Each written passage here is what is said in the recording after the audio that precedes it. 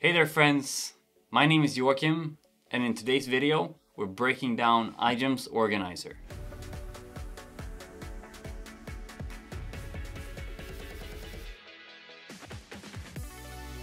So what is this organizer? Well, it's a database for storing your parts.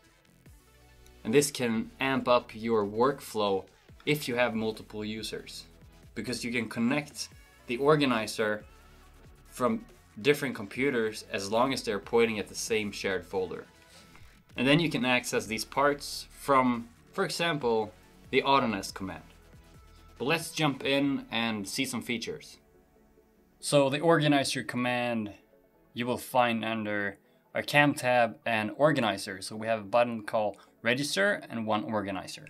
You also want to make sure that under IGEMS preferences and general, you want to set up your shared folder on the same locations for every computer if you want to connect the organizer. So to register parts, you have to, make parts at first. So we select these and we say OK. So these are aluminum, standard quality, 3 millimeters. They're assigned to the machine called IGEMS. So to register these, we click register, select parts, and here we have some information: the ID, name, quantity, and produced. So there are 0 produced here. We can set release for production if they're ready for production or not. And we also want to open organizer after this. So register, we have all the parts that were registered here.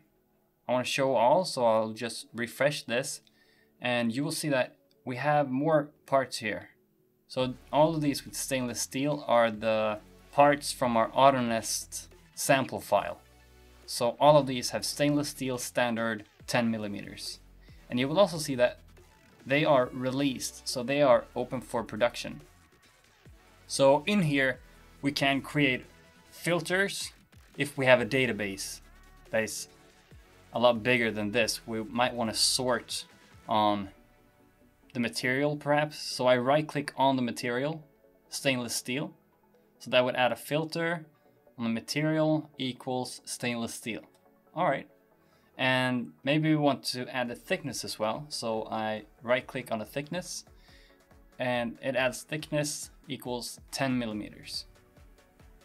And we can add filters of our own here. Maybe I want to have if it's released equals 1. All right, so now that filtered away all of the aluminum that we just added before. And of course we can assign these to a profile. So maybe we want to call this SS10mm for stainless steel 10 millimeters. All right. So if we go back to show all, we have the aluminum here. And if we have SS10 mil, we have all of the stainless steel standard 10 millimeters open for production. If I want to edit this, of course I can go into edit profile and I can edit this however I want to. I can click on settings and we can use our own variables here. We can change the display name of all of these tags. And we have more features, but I won't go into this. This is too detailed. So of course we can also search. If I want to search for part-30, I can hit search, part-30, and that thing will appear. But let's just go back to SS10 millimeters. We can also export this to Excel. So all of the data will be exported to Excel where you can do whatever you want with it, basically. And of course, also a report tab.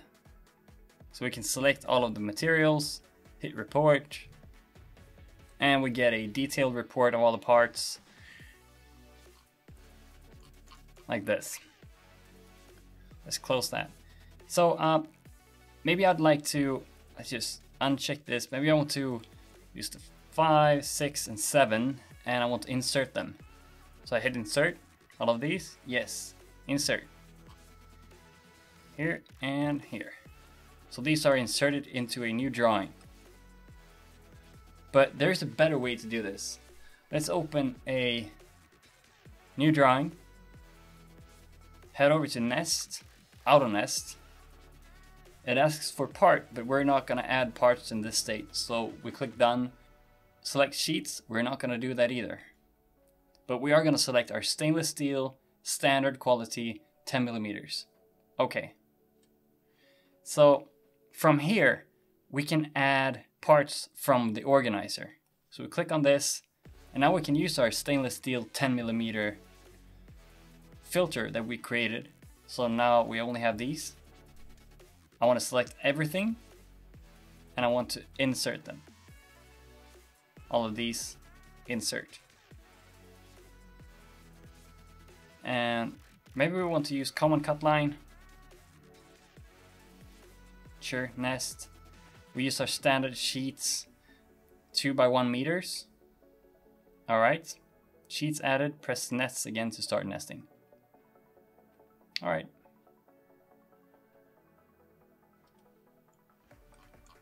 So let's see what happens. We've added parts and sheets without drawing anything. So this process, let's hit OK here. This process can save you a lot of time, and it's just a great way of working if you're more than one person in your team. Of course it works if you're one person as well, but maybe you're one guy drawing the parts and maybe one guy who is the operator who creates the contours and everything before it goes to the machine. So that's the organizer basically. I hope you enjoyed this video. Don't forget to subscribe to our YouTube channel if you like this video and want to see more of this. You have a great day. Bye.